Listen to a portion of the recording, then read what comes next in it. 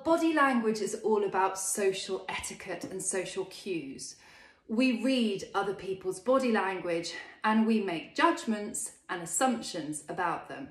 Subconsciously, our bodies respond if someone mirrors our body language.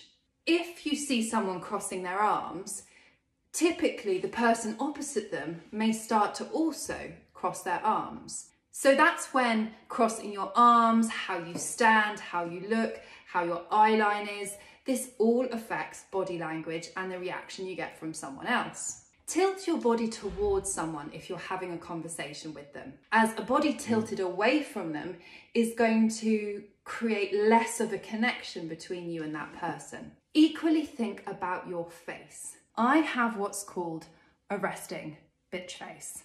Meaning, when I'm not trying to engage with someone and I'm just neutrally walking around, minding my own business, I look a bit angry and a bit pissed off. So over the years, what I've done is I've worked on having a more positive face.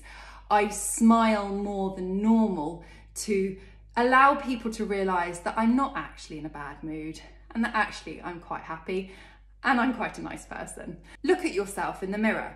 Take photos of yourself when you're not posing and get feedback from your family and friends, because how your face is affects the body language of those around you. Smile with your eyes. That makes such a big difference and will really help people engage with you. Particularly with COVID about and the fact that a lot of us choose to wear masks, it means that you're only communicating using your eyes.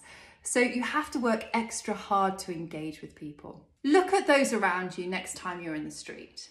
What does their body language say to you? What do you like and what do you not like? It's all about being self-analytical, because if you notice your habits and your patterns, you can then change them if you want to. In each culture, they follow different etiquettes and different body languages. I have Greek heritage. My mum's side of the family is originally from Greece, although I was born in the UK. And in Greece, there is this body language to say no to something where they lift the head and perform a slight click of the tongue. Now, this actually means no. So to British people, this Greek body language may be perceived as a yes, but actually it's a no. And I find it fascinating because I've spent a lot of time in Greece with my Greek family. Do you have any habits or patterns that you've noticed with your own body language? I'd love to hear about it.